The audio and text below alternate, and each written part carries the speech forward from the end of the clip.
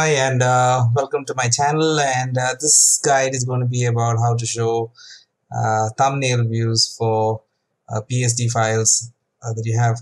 If you have a lot of PSD files and you don't know what they are, it's quite hard if you can't see the thumbnail. So as you can see, by default Windows does not show you thumbnails for PSD files.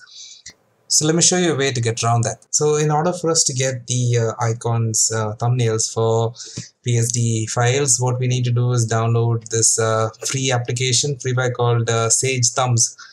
And you can get that at this website. Just go ahead and click on download and save it.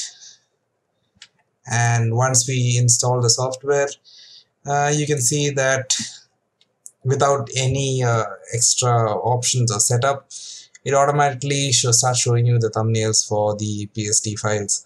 So these are the same files I showed you earlier, and you can see that I got the thumbnails working for them. And as usual, if you like this video, like, comment and subscribe. Thank you for watching.